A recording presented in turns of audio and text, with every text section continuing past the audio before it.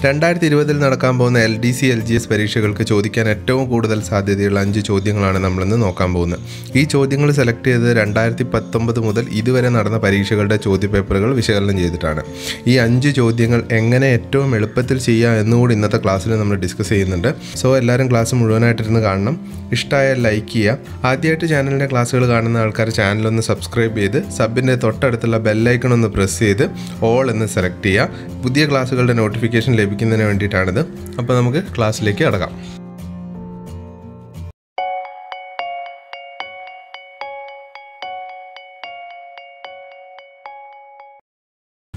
ഈ most expected ക്വസ്റ്റ്യൻസിൽ നമ്മൾ consider ചെയ്യുന്ന ആദ്യത്തെ ക്വസ്റ്റ്യൻ ഇതാണ്. ക്വസ്റ്റ്യൻ ഞാൻ വായിക്കാം. ഒരു സംഖ്യയുടെ 20% 80 ആണെങ്കിൽ 30% എത്ര? ക്വസ്റ്റ്യൻ ഒന്നും കൂടെ വായിക്കാം. ഒരു സംഖ്യയുടെ 20% 80 ആണെങ്കിൽ 30% എത്ര? ഇതുപോലെ ശതമാനം വെച്ചിട്ടുള്ള കണക്കുകൾ ഒരുപാട് പരീക്ഷയ്ക്ക് ചോദിച്ചിട്ടുണ്ട്. പ്രത്യേകിച്ച് LDC ലെവൽ പരീക്ഷയ്ക്ക് ഇതിൽ നിന്നുള്ള ഒരു ക്വസ്റ്റ്യൻ എന്തായാലും ചോദിക്കും. ശതമാനത്തിൻ്റെ ചോദ്യങ്ങളിൽ ചോദിക്കാവുന്നതിൽ കൊള്ളാവുന്നൊരു ചോദ്യമാണ് ഞാനിപ്പോൾ സെലക്ട് ചെയ്തിരിക്കുന്നത്. ചോദ്യത്തിൽ തന്നിരിക്കുന്ന കാര്യങ്ങൾ നമുക്കൊന്ന് എഴുതി നോക്കാം. ഒരു സംഖ്യയുടെ 20% എന്ന് പറയുന്നത് 80 ആണ്. ഓക്കെ, 20% 80 എന്ന് ഞാൻ എഴുതി. നമുക്ക് കണ്ടുപിടിക്കേണ്ടത് എന്താണ്? 30% എത്ര എന്നാണ് നമുക്ക് കണ്ടുപിടിക്കേണ്ടത്. ഓക്കെ, 20% 80 ആണെങ്കിൽ നമുക്ക് ഒരു കാര്യം ഒറ്റയടിക്ക് എഴുതാൻ പറ്റും. എന്താണ്? 10% എത്രയായിരിക്കും? ഒരു സംഖ്യയുടെ 20% 80 ആണെങ്കിൽ 10% എത്രയായിരിക്കും? 20 മാങ്ങയുടെ വില 80 രൂപ. അങ്ങനെയാണെങ്കിൽ 10 മാങ്ങയുടെ വില എത്രയായിരിക്കും? 20 മാങ്ങയുടെ വില 80 ആണെങ്കിൽ 10 മാങ്ങയുടെ വില 40 ആയിരിക്കും. അതേ ലോജിക്കാണ് ഇവിടെ. 20% 80 ആണെങ്കിൽ 10% എത്രയായിരിക്കും? 40 ആയിരിക്കും. അങ്ങനെ ചിന്തിക്കാൻ ബുദ്ധിമുട്ടുണ്ടെങ്കിൽ ഒരു കാര്യം നോക്കിയാൽ മതി. ഇവിടെ ലെഫ്റ്റ് സൈഡിൽ 20നെ 10 കിട്ടാൻ വേണ്ടി നമ്മൾ എന്താ ചെയ്യേണ്ടത്? 2 വെച്ച് ഹരിക്കണം. ശരിയല്ലേ? അതേപോലെ 80 നമ്മൾ എന്ത് ചെയ്താൽ മതി? 2 വെച്ച് ഹരിച്ചാൽ മതി. അപ്പോൾ നമുക്ക് 40 എന്ന് കിട്ടും.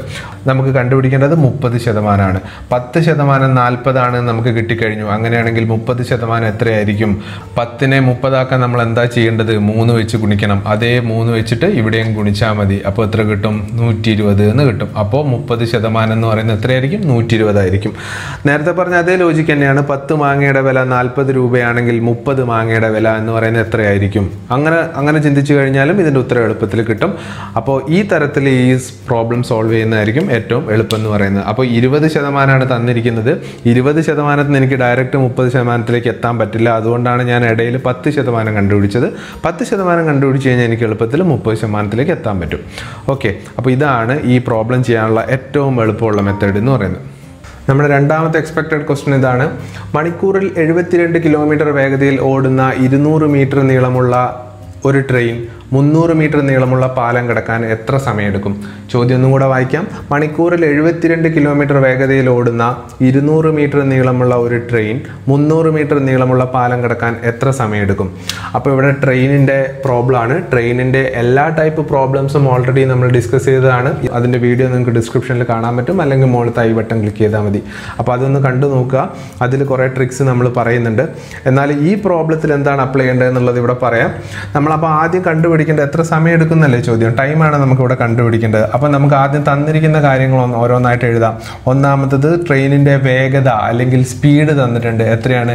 72 km/h. മണിക്കൂറിൽ 72 കിലോമീറ്റർ വേഗതയിൽ ഓടുന്നു എന്ന് പറഞ്ഞു കഴിഞ്ഞാൽ അതിൻ്റെ സ്പീഡ് എത്രയാണ്? 72 km/h ആണ്. പ്രത്യേകം ശ്രദ്ധിക്കണം, km/h തന്നിട്ടുള്ളതെങ്കിൽ ഒരുവിധം എല്ലാ പ്രോബ്ലത്തിലും ഇതിനെ മീറ്റർ/സെക്കൻഡിലേക്ക് കൺവേർട്ട് ചെയ്യേണ്ടതായിട്ട് വരും. അധിക പ്രോബ്ലംസും അങ്ങനെയാണ്. അതെങ്ങനെയാണ് നമ്മൾ നോക്കുക? നമുക്ക് നോക്കുക. ഇവിടെ കിലോമീറ്റർ ആണ് കിടക്കുന്നത് അല്ലേ? ട്രെയിനിൻ്റെ നീളം തന്നിരിക്കുന്ന മീറ്ററിലാണ്, പാലത്തിൻ്റെ നീളം തന്നിരിക്കുന്നത് മീറ്ററിലാണ്. അപ്പോൾ തന്നെ ഇവിടെ മിസ്മാച്ചിങ് വന്നു. ഇവിടെ കിലോമീറ്റർ, പാലത്തിൻ്റെയും ട്രെയിനിൻ്റെയും നീളം മീറ്റർ. രണ്ടാമത് കണ്ടുപിടിക്കേണ്ടത് ടൈമാണ്. ടൈമിൻ്റെ ആൻസേഴ്സ് ഓപ്ഷൻസിലെ യൂണിറ്റ് നോക്കുക. ഓപ്ഷൻസിൽ യൂണിറ്റിൽ നോക്കുമ്പോൾ അത് സെക്കൻഡാണ്. ഇവിടെ അവറാണ്. അപ്പോൾ എന്തായാലും km/h പറ്റില്ല, മീറ്റർ/സെക്കൻഡിലേക്ക് മാറ്റണം. അപ്പോൾ ആ കൺവേർഷൻ നമ്മൾ ആദ്യം തന്നെ ചെയ്യാമെന്ന് വെച്ച് കഴിഞ്ഞാൽ എന്താ ചെയ്യേണ്ടത്? ഇതിനെ 5/18 കൊണ്ട് മൾട്ടിപ്ലൈ ആണ് ചെയ്യേണ്ടത്. അതിന് മുമ്പേ വേറൊരു കാര്യം കൂടെ ശ്രദ്ധിക്കുക. ഈ തന്നിരിക്കുന്നത് 80ൻ്റെ മൾട്ടിപ്പിൾ ആണോ നോക്കുക. അധികവും 80ൻ്റെ മൾട്ടിപ്പിൾ ആയിരിക്കും km/h സ്പീഡ് തരിക. 18ൻ്റെ മൾട്ടിപ്പിൾ അല്ലേ? 4 × 18 ആണ് 72. ശരിയല്ലേ? അപ്പോൾ 4 × 18 ആണെന്നുള്ളത് നമ്മളിവിടെ ഓർത്തിരിക്കുക. അപ്പോൾ ഇതിനെ മീറ്റർ പെർ സെക്കൻഡ് ആക്കാൻ 5/18 കൊണ്ട് മൾട്ടിപ്ലൈ ചെയ്യുക. അതിന് പകരമാണ് ഞാൻ പറയുന്നത് 4 × 18 എന്ന് ഓർത്തിരുന്ന് കഴിഞ്ഞാൽ ഇതിന് മീറ്റർ പെർ സെക്കൻഡ് ആക്കാൻ വേണ്ടിയിട്ട് ഈ 4 വെച്ചിട്ട് × 5 അങ്ങ് ചെയ്താൽ മതി. അപ്പോൾ 20 മീറ്റർ പെർ സെക്കൻഡ് എന്ന് കിട്ടും. ഇങ്ങനെ ഓർത്തിരിക്കണമെന്നില്ല. 72 km/h ഡയറക്റ്റ് ആയിട്ട് 5/18 കൊണ്ട് മൾട്ടിപ്ലൈ ചെയ്ത് കഴിഞ്ഞാൽ നമുക്ക് എത്ര കിട്ടുക? 20 മീറ്റർ പെർ സെക്കൻഡ് തന്നെയാണ് കിട്ടുക. ഞാനൊരു എളുപ്പ വഴി പറഞ്ഞു എന്നേ ഉള്ളൂ. ഇവിടെ തന്നിരിക്കുന്ന സ്പീഡ് 80ന്റെ മൾട്ടിപ്പിൾസ് ആണെങ്കിൽ എത്ര വെച്ചാണോ 80നെ മൾട്ടിപ്ലൈ ചെയ്യുന്നത് ആ നമ്പർ വെച്ച് 5നെ മൾട്ടിപ്ലൈ ചെയ്ത് കഴിഞ്ഞാൽ നമുക്ക് മീറ്റർ പെർ സെക്കൻഡിലുള്ള ആൻസർ കിട്ടും. ഓക്കെ, അപ്പോൾ സ്പീഡ് നമ്മളിവിടെ കണ്ടുപിടിച്ചു. രണ്ടാമത് കണ്ടുപിടിക്കേണ്ടത് എന്താണ്? ഡിസ്റ്റൻസ് ആണ്, ദൂരമാണ്. ഡിസ്റ്റൻസ് എന്ന് പറയുന്നത് എങ്ങനെയാണ് ഇവിടെ കണ്ടുപിടിക്കുക? ഇവിടെ ട്രെയിൻ ഉണ്ട്, ഒരു പാലത്തിൽ കൂടിയാണ് പോകുന്നത്. ട്രെയിൻ ഉണ്ട്, ട്രെയിനിൻ്റെ നീളം തന്നിട്ടുണ്ട് 200 മീറ്റർ. ഒരു പാലത്തിൽ കൂടെ കടക്കുകയാണ്, പാലത്തിൻ്റെ നീളം തന്നിട്ടുണ്ട് എത്രയാണ്? 300 മീറ്റർ. അപ്പോൾ നമ്മൾ ഡിസ്റ്റൻസ് ആയിട്ട് എടുക്കേണ്ട എന്താണ്? 200 + 300, ട്രെയിനിൻ്റെ നീളം പ്ലസ് പാലത്തിൻ്റെ നീളം എന്ന് വെച്ച് കഴിഞ്ഞാൽ എത്ര കിട്ടും? 500 മീറ്റർ എന്ന് കിട്ടും. ഓക്കെ, അപ്പോൾ നമുക്ക് സ്പീഡ് കിട്ടി, ഡിസ്റ്റൻസും കിട്ടി. നമുക്കറിയാവുന്ന ഇക്വേഷൻ എന്താണ്? Distance is equal to speed × time. നമുക്ക് കണ്ടുപിടിക്കേണ്ട ഇവിടെ ആരാണ്? Time. Time is equal to distance divided by speed. Distance എത്രയാണ് നമുക്ക് കിട്ടിയത്? 500 ഡിവൈഡഡ് ബൈ സ്പീഡ് എത്രയാണ് നമുക്ക് കിട്ടിയത്? 20 മീറ്റർ പെർ സെക്കൻഡ്. അപ്പോൾ ഇവിടെ 0.50 ഡിവൈഡഡ് ബൈ 2 എന്ന് പറയുന്നത് എത്രയാണ്? 25 സെക്കൻഡ് ആണ് ഇവിടെ നമുക്ക് ആൻസർ ആയിട്ട് കിട്ടുക. മൂന്നാമത്തെ ക്വസ്റ്റ്യൻ എന്ന് പറയുന്നത് രാമുവും ദാമുവും ഒരു ജോലി 12 ദിവസം കൊണ്ട് തീർക്കും. രാമു മാത്രം ആണെങ്കിൽ ആ ജോലി 30 ദിവസം കൊണ്ട് തീർക്കും. എങ്കിൽ ദാമുവിന് മാത്രം ആ ജോലി തീർക്കാൻ എത്ര ദിവസം വേണം? ചോദ്യം ഒന്നും കൂടെ വായിക്കാം. രാമുവും ദാമുവും ഒരു ജോലി 12 ദിവസം കൊണ്ട് തീർക്കും. രാമു മാത്രമാണെങ്കിൽ ആ ജോലി 30 ദിവസം കൊണ്ട് തീർക്കും. ദാമുവിന് മാത്രം ആ ജോലി തീർക്കാൻ എത്ര ദിവസം വേണം? ഓക്കെ, അപ്പോൾ ഇവിടെ വർക്ക് ടൈം അല്ലെങ്കിൽ വർക്ക് ഡേയ്സ് എന്ന് പറയുന്ന ടൈപ്പ് പ്രോബ്ലം ആണിത്. ഈ പ്രോബ്ലം സോൾവ് ചെയ്യാൻ വേണ്ടിയിട്ട് നമുക്ക് തന്നിരിക്കുന്ന കാര്യങ്ങൾ നമുക്ക് ജസ്റ്റ് ഒന്ന് എഴുതി നോക്കാം. ഒന്നാമത് പറഞ്ഞിരിക്കുന്നത് എന്താ? രാമു എന്ന് പറയുന്ന ഒരാളുണ്ട്, ദാമു എന്ന് പറയുന്ന ഒരാളുണ്ട് അല്ലേ? ഓക്കെ, ആദ്യം തന്നിരിക്കുന്ന കാര്യം രാമുവും ദാമുവും ചേർന്ന് ഒരു ജോലി എത്ര ദിവസം കൊണ്ട് തീർക്കുന്നതാണ് പറഞ്ഞിരിക്കുന്നത്? 12 ദിവസം കൊണ്ട് തീർക്കുന്നതാണ് പറഞ്ഞിരിക്കുന്നത്. ഓക്കെ, രണ്ടാമത് തന്നിരിക്കുന്നത് രാമു മാത്രമാണെങ്കിൽ ആ ജോലി തീർക്കാൻ അയാൾക്ക് 30 ദിവസം വേണം. അങ്ങനെയാണെങ്കിൽ ദാമു മാത്രമാണ് വർക്ക് ചെയ്യുന്നതെങ്കിൽ അയാൾ എത്ര ദിവസം കൊണ്ട് ആ ജോലി തീർക്കും എന്നാണ് ചോദ്യം. ഇതുപോലുള്ള ചോദ്യങ്ങൾ ചോദിച്ചു കഴിഞ്ഞാൽ നമുക്ക് ഒറ്റ സ്റ്റെപ്പിൽ ഇതിൻ്റെ ആൻസർ എഴുതാം. എന്താണ് ചെയ്യേണ്ടത്? ഈ ടൈപ്പ് ചോദ്യം ചോദിച്ചു കഴിഞ്ഞാൽ ഈ സ്പെസിഫിക് പ്രോബ്ലത്തിന് നമുക്ക് ഒറ്റ സ്റ്റെപ്പിൽ നമുക്കിത് ചെയ്യാം. എന്താണ് ചെയ്യേണ്ടത്? തന്നിരിക്കുന്ന 2 നമ്പറാണ് 30ഉം 12ഉം അല്ലേ? ജസ്റ്റ് 30നെയും 12നെയും മൾട്ടിപ്ലൈ ചെയ്യാം, ഡിവൈഡഡ് ബൈ 30 - 12. ഇതാണ് അതിൻ്റെ ആൻസർ. 30ഉം 12ഉം മൾട്ടിപ്ലൈ ചെയ്യുന്ന സമയത്ത് നമുക്ക് 360 എന്ന് കിട്ടും. 30 - 12 എന്ന് പറയുമ്പോൾ നമുക്ക് 18 എന്ന് കിട്ടും. അപ്പോൾ 360 ഡിവൈഡഡ് ബൈ 18 എന്ന് പറയുന്നത് 20 ആണ്. അപ്പോൾ ദാമു എന്ന് പറയുന്ന ആൾ 20 ദിവസം കൊണ്ടാണ് ആ ജോലി കംപ്ലീറ്റ് ചെയ്യുക. അപ്പോൾ ഈ ഒരു ഇക്വേഷൻ ഇതേ ടൈപ്പ് പ്രോബ്ലം ചോദിക്കുന്ന സമയത്ത് നമുക്ക് എന്ത് ചെയ്താൽ മതി? ഇങ്ങനെ ഒരു കാര്യം ജസ്റ്റ് അങ്ങ് ചെയ്ത് കഴിഞ്ഞാൽ അതിൻ്റെ ആൻസറായി. ഇത് വേറൊരു തരത്തിൽ ഇതേ ടൈപ്പ് പ്രോബ്ലം ചോദിക്കാനുള്ള ഒരു സാധ്യത എന്ന് പറയുന്നത് രാമു ഒരു ജോലി 30 ദിവസം കൊണ്ട് ചെയ്തു തീർക്കും, ദാമു ഒരു ജോലി 20 ദിവസം കൊണ്ട് ചെയ്തു തീർക്കും. അങ്ങനെയാണെങ്കിൽ രാമുവും ദാമുവും കൂടെ ചേർന്ന് ആ ജോലി എത്ര ദിവസം കൊണ്ട് ചെയ്തു തീർക്കുമെന്ന് ചോദിക്കും. അപ്പോൾ ആ ഒരു വെറൈറ്റിയിലാണ് ചോദ്യങ്ങൾ ചോദിക്കുന്നതെങ്കിൽ നമ്മുടെ ഇക്വേഷനിൽ ചെറിയൊരു വ്യത്യാസം വരും. തന്നിരിക്കുന്ന കാര്യങ്ങൾ എന്തൊക്കെയാണ്? 30ഉം 20ഉം ആണ്. അപ്പോൾ ഇക്വേഷൻ നമ്മൾ ഉപയോഗിക്കുക 30 × 20. ന്യൂമറേറ്ററിൽ മാറ്റമൊന്നുമില്ല, എപ്പോഴും തന്നിരിക്കുന്ന 2 സംഖ്യകൾ അങ്ങ് മൾട്ടിപ്ലൈ ചെയ്ത് എഴുതാം. ഡിനോമിനേറ്ററിലൂടെ 30 + 20 എന്ന് വരും. ഇത് ചെയ്ത് നോക്കുമ്പോൾ നമുക്ക് 12 എന്ന് കിട്ടുകയും ചെയ്യും. നമുക്കറിയാം 12 ആണ് അതിൽ ആൻസർ കിട്ടേണ്ടതെന്ന് നമുക്കറിയാം. ഓക്കെ, അപ്പോൾ ഈ ഇക്വേഷൻ അങ്ങോട്ടും ഇങ്ങോട്ടും പ്ലസ് ആണോ മൈനസ് ആണോ എന്ന് മാറിപ്പോകാനുള്ളൊരു കൺഫ്യൂഷൻ വരും. അപ്പോൾ അത് ഒഴിവാക്കാൻ വേണ്ടിയിട്ട് ഒരു കാര്യം ചിന്തിച്ചാൽ മതി. രാമുവും ദാമുവും ചേർന്ന് എത്ര ദിവസം കൊണ്ട് ഈ ജോലി ചെയ്ത് തീർക്കും എന്നാണ് ചോദ്യം. ചേർന്ന് എന്നുള്ള വാക്ക് നമ്മൾ പ്രത്യേകം ഓർത്തിരിക്കുക. ചേർന്ന് ചെയ്യുന്ന ജോലിയാണ് കണ്ടുപിടിക്കേണ്ടതെങ്കിൽ അടിയിൽ പ്ലസ് ആയിരിക്കും. രണ്ടാമത് നമ്മുടെ ഇപ്പോഴത്തെ ക്വസ്റ്റ്യൻ എന്തായിരുന്നു? നമ്മുടെ ഇപ്പോൾ ചോദിച്ചിരിക്കുന്ന ക്വസ്റ്റ്യൻ എന്തായിരുന്നു? ഇതിൽ ഒരാൾ ഒഴിവായിട്ട് ഒരാളില്ലാതെ ബാക്കി ഒരാൾ മാത്രം ചെയ്യുകയാണെങ്കിൽ എത്ര ദിവസം കൊണ്ട് തീർക്കുന്നതാണ്. അപ്പോൾ ഒരാൾ ഒഴിവ് എന്ന് പറയുമ്പോൾ നമുക്കിങ്ങനെ ഒരു മൈനസ് ഓർത്തിരിക്കാം. അപ്പോൾ അടിയിൽ വരുന്ന പ്ലസും മൈനസും ഓർത്തിരിക്കാൻ വേണ്ടിയിട്ടൊരു ട്രിക്ക് പറഞ്ഞു എന്നേ ഉള്ളൂ. സംഭവം ഇത്രയേ ഉള്ളൂ. തന്നിരിക്കുന്ന 2 നമ്പേഴ്സ് ഉണ്ടാവും. ആ 2 നമ്പേഴ്സിനെ ന്യൂമറേറ്ററിൽ മൾട്ടിപ്ലൈ ചെയ്യുക, ഡിനോമിനേറ്ററിൽ അതിൻ്റെ വ്യത്യാസം കണ്ടുപിടിക്കുക. അങ്ങനെയാണെങ്കിൽ അതിൽ ഒരാൾ ചെയ്യുന്ന ജോലി കണ്ടുപിടിക്കാൻ പറ്റും.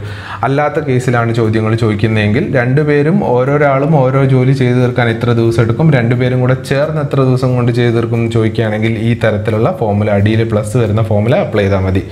ഓക്കെ, ഇപ്പോൾ ക്ലിയർ ആയെന്ന് വിചാരിക്കുന്നു. അടുത്ത് നമ്മൾ എക്സ്പെക്ട് ചെയ്യുന്ന ചോദ്യം ഇതാണ്. കൃത്യം 8:20 മണിക്കൂർ സൂചിക്കും മിനിറ്റ് സൂചിക്കും ഇടയിലെ കോണളവ് എത്ര? ക്ലോക്കിൻ്റെ ഭാഗത്തു നിന്നുള്ളൊരു ചോദ്യമാണ്. വളരെ എളുപ്പത്തിൽ നമുക്കിത് സോൾവ് ചെയ്യാൻ പറ്റും. ഇതിൽ നമ്മൾ ആദ്യം ചെയ്യേണ്ടത് എന്താണെന്ന് വെച്ച് കഴിഞ്ഞാൽ 8:20 ചോദിച്ചിരിക്കുന്ന സമയം. അപ്പോൾ 8:20 നമ്മൾ അതേപടി അങ്ങ് എഴുതുക. ഓക്കെ, അപ്പോൾ ഇത് കഴിഞ്ഞിട്ട് രണ്ടാമത്തെ സ്റ്റെപ്പ് എന്ന് പറയുന്നത് 8:20 മണിക്കൂറിനെ സൂചിപ്പിക്കുന്ന 8 എന്ന് പറയുന്ന നമ്പറിനെ അതേപടി എടുത്ത് എഴുതുക. ഓക്കെ, ഇനി 20 മിനിറ്റ് എന്ന് പറയുന്ന സമയത്ത് മിനിറ്റ് സൂചി ഏത് നമ്പറിൻ്റെ മുകളിലായിരിക്കും ഉണ്ടാവുക? നമുക്കറിയാം, നമുക്ക് ഒരു ക്ലോക്ക് നമ്മളിങ്ങനെ കൺസിഡർ ചെയ്യുകയാണെങ്കിൽ ഇവിടെ 12, 1, 2, 3, 4 ഇങ്ങനെ മാർക്ക് ചെയ്ത് വെച്ചിട്ടുണ്ടാവും അല്ലേ? അതിൽ 20 മിനിറ്റായി എന്ന് പറയുമ്പോൾ മിനിറ്റ് സൂചി ഏത് നമ്പറിൻ്റെ നേരെ ആയിരിക്കും ഉണ്ടാവുക? 4 എന്ന് പറയുന്ന നമ്പറിൻ്റെ നേരെ ആയിരിക്കും ഉണ്ടാവുക. അപ്പോൾ 20ൻ്റെ താഴെ നമ്മൾ എന്ത് എഴുതി വയ്ക്കുക? 4 എന്ന് എഴുതി വയ്ക്കുക. ഓക്കെ, ഇത് കഴിഞ്ഞ് കഴിഞ്ഞാൽ പിന്നെ ചെയ്യേണ്ടത് മണിക്കൂറിൻ്റെ ടേം ആണോ മിനിറ്റിൻ്റെ ടേം ആണോ വലുത്? മണിക്കൂറിൻ്റെ ടേം ആണ് വലുത് അല്ലേ? 8 അല്ലേ 4-നേക്കാൾ വലുത്? അങ്ങനെയാണെങ്കിൽ നമ്മളൊരു പ്ലസ് ഇട്ട് കൊടുക്കുക. പ്ലസിൻ്റെ ലെഫ്റ്റിലും റൈറ്റിലും 2 സംഭവങ്ങൾ വരും. അത് ചേർത്ത് കഴിഞ്ഞാൽ ആൻസറായി. പ്ലസിൻ്റെ ലെഫ്റ്റിൽ വരുന്ന സംഭവം എന്താണെന്ന് വെച്ച് കഴിഞ്ഞാൽ ഈ 8ൻ്റെയും 4ൻ്റെയും വ്യത്യാസം കണ്ടുപിടിക്കുക. വലുതെന്ന് ചെറുത് കുറയ്ക്കുക. 8ന്ന് 4 പോയി കഴിഞ്ഞാൽ എത്രയാണ്? 4 ഓക്കെ, എന്താ ചെയ്യേണ്ടത്? 8ൻ്റെയും 4ൻ്റെയും വ്യത്യാസം കണ്ടുപിടിക്കുക. ആ കിട്ടിയിരിക്കുന്ന നമ്പറിനെ 30 വെച്ച് മൾട്ടിപ്ലൈ ചെയ്യുക. മണിക്കൂറിൻ്റെയും മിനിറ്റിൻ്റെയും അക്കങ്ങൾ തമ്മിൽ സബ്ട്രാക്ട് ചെയ്യുക. കിട്ടുന്ന വ്യത്യാസം വെച്ചിട്ട് 30നെ മൾട്ടിപ്ലൈ ചെയ്യുക. അതാണ് പ്ലസിൻ്റെ ലെഫ്റ്റ് സൈഡിൽ വരുന്ന ആൾ. അപ്പോൾ പ്ലസിൻ്റെ റൈറ്റ് സൈഡിലുള്ള ആൾ നമ്മളങ്ങനെ കണ്ടുപിടിക്കും. തന്നിരിക്കുന്ന മിനിറ്റ് 20 അല്ലേ? 20ൻ്റെ പകുതി എഴുതുക, അതായത് 10. ഓക്കെ, അപ്പോൾ ആൻസറായി 4 × 30 + 10 120 + 10 = 130. വേറൊരു സമയം നമുക്ക് എടുത്തു നോക്കാം. നമ്മുടെ കയ്യിൽ 9:30 എന്ന് പറയുന്ന ടൈം ഉണ്ടെന്ന് വിചാരിക്കാം. നമ്മൾ എന്ത് ചെയ്യണം? 9 മണിക്കൂറിനെ സൂചിപ്പിക്കുന്ന 9നെ അതേപടി എടുത്തെഴുതുക. 30 എന്ന് പറയുമ്പോൾ നമുക്കറിയാം മിനിറ്റ് സൂചി 6ന് നേരെയായിരിക്കും. എന്നിട്ട് എന്ത് ചെയ്യുക? 9 ആണോ 6 ആണോ വലുത്? മണിക്കൂറിനെ സൂചിപ്പിക്കുന്ന ആളാണ് വലുത്, അതുകൊണ്ടൊരു പ്ലസ് ഇട്ട് കൊടുക്കുക. പ്ലസിൻ്റെ ലെഫ്റ്റ് സൈഡിൽ എന്ത് എഴുതുക? 9ൻ്റെയും 6ൻ്റെയും വ്യത്യാസമായ 3നെ 30 കൊണ്ട് മൾട്ടിപ്ലൈ ചെയ്ത് എഴുതുക. പ്ലസിൻ്റെ റൈറ്റിൽ എന്ത് എഴുതുക? തന്നിരിക്കുന്ന മിനിറ്റ് 30 അതിൻ്റെ പകുതി എഴുതുക, 15. 3 × 30 90, 90 + 15 105 ആയിരിക്കും ആ സമയത്ത് ക്ലോക്കിലെ സൂചികൾ തമ്മിലുള്ള കോണളവ്. അപ്പോൾ ഈ ഒരു ടെക്നിക്ക് പഠിച്ചു കഴിഞ്ഞാൽ നമുക്ക് ഏത് സമയം ചോദിച്ചു കഴിഞ്ഞാൽ നമുക്ക് കോണളവ് സെക്കൻഡുകൾക്കുള്ളിൽ തന്നെ കണ്ടുപിടിക്കാവുന്നതാണ്. അപ്പോൾ ഈ ക്വസ്റ്റ്യനാണ് നമ്മുടെ എക്സ്പെക്റ്റഡ് ക്വസ്റ്റ്യനിലെ 4ാമത്തെ ചോദ്യം എന്ന് പറയുന്നത്. നമുക്ക് ലാസ്റ്റ് ആൻഡ് ഫൈനൽ ക്വസ്റ്റ്യൻ, അതായത് 5ാമത്തെ ക്വസ്റ്റ്യൻ നോക്കാം. ചോദ്യം ഇതാണ്: 12.5% വാർഷിക നിരക്കിൽ ഒരു തുകയ്ക്ക് 2 വർഷത്തേക്കുള്ള കൂട്ടുപലിശയും സാധാരണ പലിശയും തമ്മിലുള്ള വ്യത്യാസം 200 രൂപയായാൽ മുതൽ എത്ര? അപ്പോൾ ഒരു തുക സിമ്പിൾ ഇൻട്രസ്റ്റിലും കോമ്പൗണ്ട് ഇൻട്രസ്റ്റിലും നിക്ഷേപിക്കുകയാണെങ്കിൽ 2 വർഷം കഴിഞ്ഞ് കിട്ടുമ്പോൾ ഇവരുടെ പലിശകൾ തമ്മിലുള്ള വ്യത്യാസം 200 രൂപയാണെന്നാണ് തന്നിരിക്കുന്നത്. അങ്ങനെയാണെങ്കിൽ എത്ര രൂപയാണ് നിക്ഷേപിച്ചിരിക്കുന്നതെന്നാണ് ചോദ്യം. അപ്പോൾ ഈ ക്വസ്റ്റ്യനിലെ ആൻസർ കണ്ടുപിടിക്കാൻ നമ്മുടെ കയ്യിൽ സിമ്പിൾ ഇക്വേഷൻസ് ഒക്കെ ഉണ്ട്. പക്ഷേ ഇക്വേഷൻസ് ഒന്നും ഉപയോഗിക്കാണ്ട് നമുക്ക് ഈ ചോദ്യം എളുപ്പത്തിൽ ലോജിക് ഉപയോഗിച്ച് ചെയ്ത് തീർക്കാൻ വേണ്ടി ശ്രമിക്കാം. അതിനു മുമ്പ് സിമ്പിൾ ഇൻട്രസ്റ്റിൻ്റെയും സാധാരണ പലിശയുടെയും കൂട്ടുപലിശയുടെയും 1-2 ചെറിയ ടെക്നിക്സ് നമുക്ക് നോക്കാം. എങ്ങനെയാണെന്ന് വെച്ച് കഴിഞ്ഞാൽ നമ്മുടെ കയ്യിലിപ്പം സിമ്പിൾ ഇൻട്രസ്റ്റും ഉണ്ട്, കോമ്പൗണ്ട് ഇൻട്രസ്റ്റ് ഉണ്ട് എന്ന് വിചാരിക്കാം. നമ്മളൊരു 10% നിരക്കിലാണ് ഡെപ്പോസിറ്റ് ചെയ്യുന്നതെന്ന് വിചാരിക്കാം. അപ്പോൾ നിരക്ക് 10%. നമുക്ക് ആദ്യത്തെ വർഷം തുക എത്രയെങ്കിലും ആവട്ടെ, ആദ്യത്തെ വർഷം ലഭിക്കുന്ന പലിശ സിമ്പിൾ ഇൻട്രസ്റ്റ് ആണെങ്കിൽ ആദ്യത്തെ വർഷം ലഭിക്കുന്ന പലിശ 1000 രൂപയാണ് എന്ന് വിചാരിക്കാം. മുതൽ എത്രയാണെന്നുള്ളത് അവിടെ നിൽക്കട്ടെ. അപ്പോൾ നമുക്ക് ആദ്യത്തെ വർഷം സിമ്പിൾ ഇൻട്രസ്റ്റ് ഇടുകയാണെങ്കിൽ ലഭിക്കുന്ന തുക, പലിശയായിട്ട് ലഭിക്കുന്ന തുക 1000 രൂപയാണെന്ന് വിചാരിക്കാം. സിമ്പിൾ ഇൻട്രസ്റ്റിലാണ് പോകുന്നതെങ്കിൽ 2ാമത്തെ വർഷവും നമുക്ക് എത്ര തന്നെ കിട്ടും? 1000 രൂപ തന്നെ കിട്ടും. 3ാമത്തെ വർഷവും 1000 രൂപ തന്നെ കിട്ടും. 4ാമത്തെ വർഷവും 1000 രൂപ തന്നെ കിട്ടും. അപ്പോൾ പലിശ ഇനത്തിൽ കിട്ടുന്ന തുക ഒരേ തുക തന്നെയായിരിക്കും എല്ലാ വർഷവും സിമ്പിൾ ഇൻട്രസ്റ്റ് ആകുമ്പോൾ. കോമ്പൗണ്ട് ഇൻട്രസ്റ്റിൽ എന്താണ് സംഭവിക്കുന്നത്? കോമ്പൗണ്ട് ഇൻട്രസ്റ്റിൽ ആദ്യത്തെ വർഷം സിമ്പിൾ ഇൻട്രസ്റ്റിൽ എത്ര പലിശ കിട്ടിയോ അതേ പലിശ തന്നെയായിരിക്കും കോമ്പൗണ്ട് ഇൻട്രസ്റ്റിലും കിട്ടുക. അതായത് 1000 രൂപ തന്നെ പലിശയായിട്ട് കിട്ടും. 2ാമത്തെ വർഷം ആവുന്ന സമയത്ത് എന്താണ് സംഭവിക്കുക? മുതലിൻ്റെ കൂടെ ഈ 1000 രൂപയും കൂടെ ചേർത്തിട്ട് കിട്ടുന്ന ഒരു തുക ഉണ്ടാവുമല്ലോ, ആ തുകയുടെ 10% ആയിരിക്കും പലിശയായിട്ട് കിട്ടുക. അപ്പോൾ നമുക്ക് അതിന് കുറച്ചും കൂടെ സിമ്പിളായിട്ട് പറയാം. കോമ്പൗണ്ട് ഇൻട്രസ്റ്റിൽ 2ാമത്തെ വർഷം കിട്ടുന്ന പലിശ എന്ന് പറയുന്നത് ആദ്യത്തെ വർഷം കിട്ടുന്ന പലിശ ഉണ്ടാവും, അതിൻ്റെ കൂടെ ആദ്യത്തെ വർഷം കിട്ടിയ പലിശയുടെ 10% ഉണ്ടാവും. അപ്പോൾ ആദ്യത്തെ വർഷം കിട്ടിയ പലിശ 1000 രൂപയാണ്, അതിൻ്റെ 10% എത്രയാണ്? 100 രൂപ. അപ്പോൾ കോമ്പൗണ്ട് ഇൻട്രസ്റ്റ് വരുന്ന സമയത്ത് ഒരു 100 രൂപ അധികം കിടക്കും. അപ്പോൾ 2 വർഷത്തെ സിമ്പിൾ ഇൻട്രസ്റ്റും കോമ്പൗണ്ട് ഇൻട്രസ്റ്റും നമ്മൾ കൂട്ടി നോക്കിക്കഴിഞ്ഞാൽ ഇവിടെ 2000 കിട്ടും, ഇവിടെ 2100 കിട്ടും. ഇവിടെ എക്സ്ട്രാ വന്നിരിക്കുന്ന 100 എന്താണ്? ആദ്യത്തെ വർഷം കിട്ടിയ പലിശയുടെ 10%. ഈ ഒരൊറ്റ കൺസെപ്റ്റ് ഉണ്ടെങ്കിൽ നമുക്ക് ഈ പ്രോബ്ലം 2 വർഷത്തെ വ്യത്യാസം ചോദിച്ചു കഴിഞ്ഞാൽ എളുപ്പത്തിൽ കണ്ടുപിടിക്കാം. 3 വർഷത്തെ വ്യത്യാസം ചോദിച്ചു കഴിഞ്ഞാൽ അപ്രോച്ച് വേറെയാണ്. അധിക ചോദ്യപേപ്പറിലും 2 വർഷത്തെ വ്യത്യാസമാണ് ചോദിക്കാറുള്ളത്. അപ്പോൾ ഈ എന്താണ് നമ്മൾ ഓർത്തിരിക്കേണ്ട കൺസെപ്റ്റ്? 2ാമത്തെ രണ്ടാമത്തെ വർഷം അധികം കിട്ടുന്ന തുക, കോമ്പൗണ്ട് ഇൻട്രസ്റ്റിൽ രണ്ടാമത്തെ വർഷം അധികം കിട്ടുന്ന തുക എന്ന് പറയുന്നത് ആദ്യത്തെ വർഷം എത്ര പലിശ കിട്ടിയോ അതിൻ്റെ പലിശ നിരക്കിൻ്റെ ശതമാനമായിരിക്കും. ഇവിടെ 10% പലിശ നിരക്ക്, അതുകൊണ്ടാണ് 1000-ന്റെ 10% എടുത്തത്. ഇവിടെ 12.5% ആയിരുന്നെങ്കിൽ 1000-ന്റെ 12.5% ആയിരിക്കും നമുക്ക് എടുക്കേണ്ടി വരിക. ഓക്കെ, അപ്പോൾ ഈ ഒരു ലോജിക്ക് വെച്ച് നമുക്ക് പ്രോബ്ലം ചെയ്യാൻ വേണ്ടി നോക്കാം. ഓക്കെ, അപ്പോൾ നമുക്കറിയാവുന്ന കൺസെപ്റ്റ് വെച്ചിട്ട് നമുക്ക് തന്നിരിക്കുന്ന എന്താണ്, 12.5% നിരക്കിൽ സിമ്പിൾ ഇൻട്രസ്റ്റും 12.5% നിരക്കിൽ സാധാരണ പലിശയിലും കൂട്ടുപലിശയിലും നിക്ഷേപിച്ച് 2 വർഷം കഴിഞ്ഞപ്പോൾ ഇത് തമ്മിലുള്ള വ്യത്യാസം നോക്കിയപ്പോൾ, പലിശയിലുള്ള വ്യത്യാസം നോക്കിയപ്പോൾ നമുക്ക് കിട്ടിയ തുക എത്രയാണ്? 200 രൂപയാണെന്ന് തന്നിട്ടുണ്ട്. ഓക്കെ, അപ്പോൾ നമുക്കറിയാവുന്ന ലോജിക്ക് വെച്ച് നമുക്കൊരു കാര്യം പറയാം. ഏതോ ഒരു സംഖ്യയുടെ 12.5% 200. ആ സംഖ്യ എന്ന് പറയുന്നത് എന്താണ്? നമ്മുടെ ആദ്യത്തെ വർഷത്തെ പലിശയാണ്, ഫസ്റ്റ് ഇയർ ഇൻട്രസ്റ്റ് ആണ്. ആ ഫസ്റ്റ് ഇയർ ഇൻട്രസ്റ്റിൻ്റെ 12.5% 200. നമ്മൾ ആദ്യം കാണാൻ പോണ ഫസ്റ്റ് ഇയർ ഇൻട്രസ്റ്റ് എത്രയാണെന്നാണ്. അപ്പോൾ ഫസ്റ്റ് ഇയർ ഇൻട്രസ്റ്റ് കാണാൻ വേണ്ടിയിട്ട് നമ്മൾ എന്ത് ചെയ്താൽ മതി? 100% എത്രയാണെന്ന് ചെയ്താൽ മതി. 100% എത്രയാണെന്ന് കണ്ടാൽ മതി. ഒരു സംഖ്യയുടെ 100%, ഇപ്പോൾ ഇൻട്രസ്റ്റ് തന്നെ ആവട്ടെ, ഇൻട്രസ്റ്റിൻ്റെ 100% എന്ന് പറയുന്നത് നമ്മൾ എങ്ങനെയാണ് കാണുക? Interest into 100/100. 100 കട്ട് ചെയ്ത് കഴിഞ്ഞാൽ നമുക്ക് ഇൻട്രസ്റ്റ് കിട്ടില്ലേ? അപ്പോൾ നമുക്ക് 12.5% 200 കിട്ടിയിട്ടുണ്ട് ഇൻട്രസ്റ്റിൻ്റെ. അങ്ങനെയാണെങ്കിൽ ഇൻട്രസ്റ്റിൻ്റെ 100% എത്രയായിരിക്കും എന്ന് കണ്ടു കഴിഞ്ഞാൽ നമുക്ക് ഇൻട്രസ്റ്റ് കിട്ടി. അപ്പോൾ 12.5% 200 ആണെങ്കിൽ 25% എത്രയായിരിക്കും? 12.5-യുടെ നേരെ ഇരട്ടിയല്ലേ 25. അപ്പോൾ ഇവിടെ 200 എന്താവും? 400 എന്ന് കിട്ടും. ശരിയല്ലേ? 12.5-യുടെ നേരെ ഇരട്ടിയാണ് 25. അങ്ങനെയാകുമ്പോൾ ഇവിടെ എന്ത് ചെയ്യണം? 200-നെ നേരെ ഇരട്ടി എഴുതണം. ഇനി 25% 400 ആണെങ്കിൽ 100% എത്രയാണ്? 25%-ൽ നിന്ന് 100% ആവാൻ വേണ്ടി നമ്മൾ എന്താ ചെയ്യുന്നത്? 4 വെച്ച് മൾട്ടിപ്ലൈ ചെയ്യുന്നത്. അതേ 4 വെച്ച് നമുക്ക് ഇവിടെ മൾട്ടിപ്ലൈ ചെയ്തൂടെ? അപ്പോൾ നമുക്കിവിടെ എന്ത് കിട്ടും? 1600 എന്ന് കിട്ടും. ഓക്കെ, അപ്പോൾ ഫസ്റ്റ് ഇയർ ഇൻട്രസ്റ്റ് നമുക്ക് എത്ര കിട്ടും? 1600 എന്ന് കിട്ടും. അപ്പോൾ ഫസ്റ്റ് ഇയർ ഇൻട്രസ്റ്റ് എന്ന് പറയുന്നത് എന്താ? നമ്മൾ ഇൻവെസ്റ്റ് ചെയ്ത തുകയുടെ 12.5% ആയിരിക്കും. വീണ്ടും കാൽക്കുലേഷൻ തുടങ്ങുക. എന്താണ്? 12% ഈക്വൽ ടു 1600. ഇവിടുന്ന് നമ്മൾ വീണ്ടും 100% കണ്ടുപിടിച്ച് കഴിഞ്ഞാൽ നമുക്ക് എന്ത് കിട്ടി? തുക കിട്ടി. 12.5% 1600 ആണെങ്കിൽ 25% എത്രയായിരിക്കും? ഇതിൻ്റെ നേരെ ഇരട്ടിയാണ് ഇവിടെ. അപ്പോൾ ഇതിൻ്റെ നേരെ ഇരട്ടി ഇവിടെ എഴുതണം. 3200 കിട്ടും.